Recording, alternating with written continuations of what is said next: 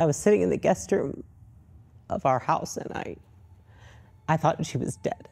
And so I kept calling her phone, and I think it was like the 20th time that I called. And she didn't pick up. And then I remember thinking to myself, why do you keep calling? She's never going to pick up. She's not going to answer. And I sat there, and I remember thinking, holding the phone in my hand, I said, I'm not calling again. I'm done. And then I just thought to myself, this thought popped in my head, and I said, I need to make the rest of my life so good that it makes all of this worth it. That was what stuck with me, was in that moment, I thought to myself, like, you have to be so good that it makes everything worth it. And I think I took that on with me, in that now when I go through anything in life, I just think to myself, make it worth it. Make the dark moments worth it by doing yourself justice and getting to the other side and getting through it and not being a victim of those dark times. I don't know how a kid at that age had that thought. No longer am I gonna keep calling. She's gonna leave. Who knows if she's gonna come back? I need to focus on myself. It like lit a fire inside of me to be better, because I feel like in that moment, I saw her turn into this person that I felt was so unfamiliar to me. The only thought I could have to myself was like, I will never do this to somebody.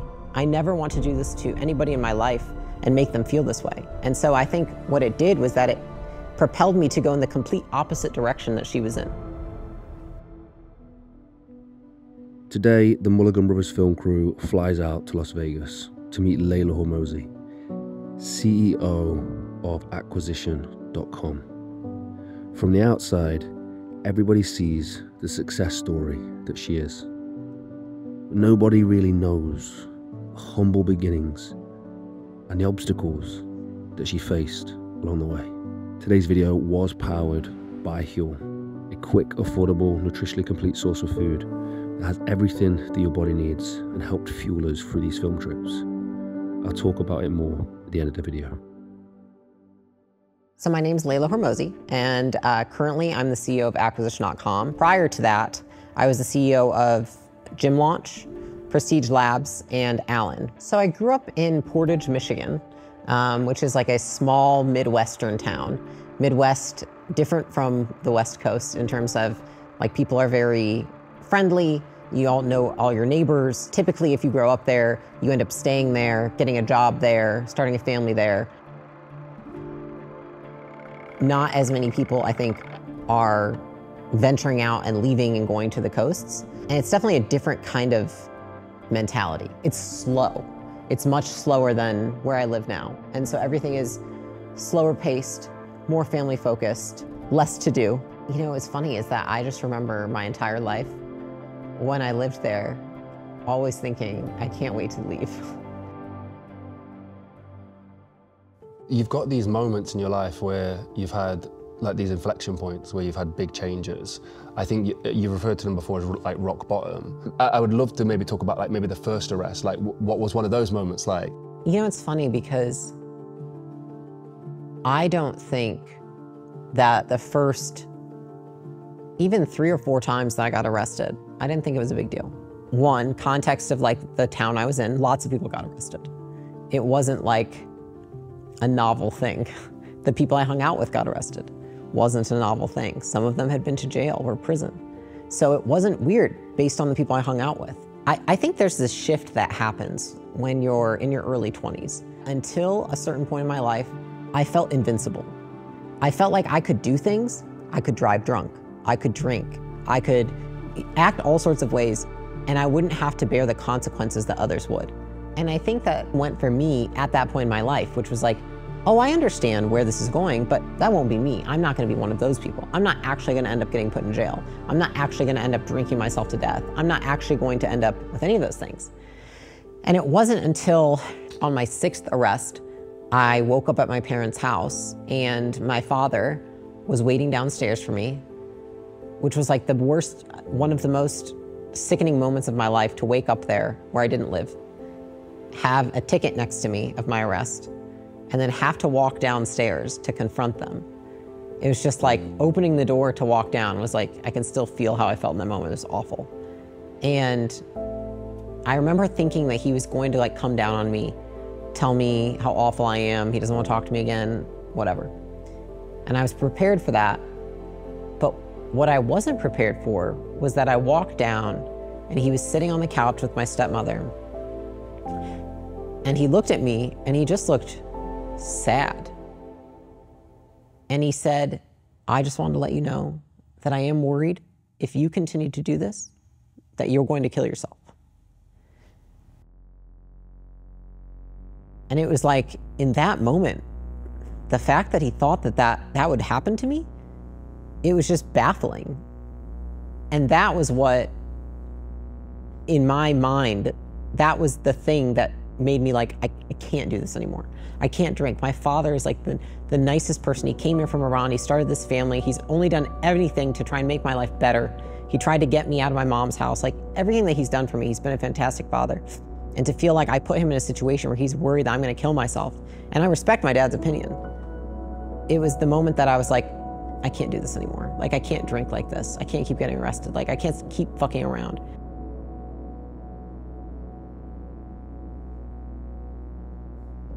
I think my dad has been the anchor for me many times in my life. After I moved out of my mom's house, I moved in with my dad, and I was very angry. And I don't think that's like an emotion that, I think a lot of girls get sad, but I was angry and like raging at all points and times, at everybody. Is there a particular moment or story that would encapsulate or describe your dad to somebody else? Yeah, I think we were at a store and I saw this furniture set, and it was, you have to think, I'm 15, a girl at the time, and it had this beautiful white crested vanity and bed and dresser, and it was so beautiful. And I remember I was like, oh my gosh, this is so pretty, it's so beautiful, but it was so expensive, you know? And I wasn't thinking I would ever get furniture anyways. We always had hand-me-down stuff. We never got like new stuff. I remember when I moved out of my mom's house and in with my dad, and I felt so out of place. Like I felt like I left my mom's house, which wasn't safe and such, but I at least felt like that was my home I grew up in. It was people I knew. I moved in with my dad and I felt so much unfamiliarity. I remember I told him I didn't feel like it felt like home. And I would like lay awake at night feeling like this isn't my house. I feel scared, I feel uncomfortable. And I remember I came home one day and I walked into my room and it was all the furniture that I'd seen at the store. And my dad looked at me and he was like, you know, you deserve everything. Like, I want you to feel comfortable here. I want you to feel safe and at home. And I remember thinking to myself, like, I just don't deserve you as a father, because I was so angry. And it's so funny because I broke down in tears because I felt so undeserving of that furniture. I couldn't even fathom that my dad spent that much money on it for me, who was acting like a complete asshole. But that's who he is. He's the guy that shows up when you're acting like a complete asshole, and he's there to be like, but you're not.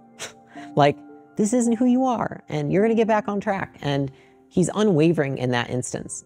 Like, no matter how I'm feeling, my dad doesn't change how he shows up. And I think that that's why I consider him to be a rock. And that's what I think that I have been able to emulate for others, which is like, no matter how angry somebody is, no matter how sad they are, no matter how depressed, I won't waver.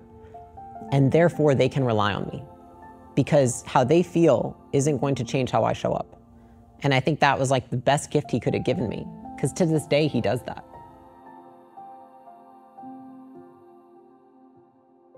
And I think there's a quote that you said about, it's not about the money just allows me to impact more people. Is that where this comes from then? I think it does come a lot from him. I think that I grew up with my father telling me, you know, nothing is worth doing things you don't enjoy. No amount of money. And, you know, part of me believed him, part of me didn't. Part of me was like, I'll find out for myself. Everything I pursued up until I met Alex was only to learn and to figure out what I really wanted to do and how I could help people. And it wasn't until I met Alex that I feel like it's almost like the bridging of him and my father, having both of their perspectives has given me mine, which was, my dad always said, follow your passion, do what you love, do what you can to help other people. And I would do that at the sacrifice of myself. And so I think that was where that went wrong, was that I wasn't taking care of myself. I wasn't, you know, giving myself the oxygen mask first. And then I met Alex, And he said, why on earth can you not have both? Why can't you do things you love and have passion over and also make money? And that was such, it sounds so simple, but it was such a frame shift for me. And I was like, I don't know, I guess I can. He's like, yeah, I don't think it's an either or. Throughout her life, Leila used the trauma and difficulties that she's faced along the way to become better. She used the power of resilience to turn life's challenges into opportunities for growth. When everything is stacked against you, it's not what life throws at you, it's how you decide to react to it.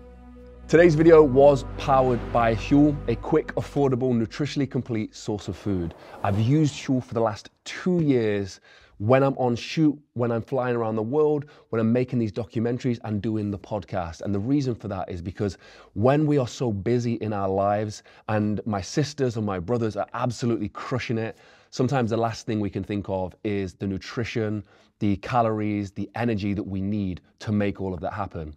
So as a life hack, I've been reaching into my bag and grabbing a bottle of Huel, knowing that it has everything my body needs, including all the protein to maintain Neve's powerlifting career, my strength career, going for the world record stones, all that kind of stuff.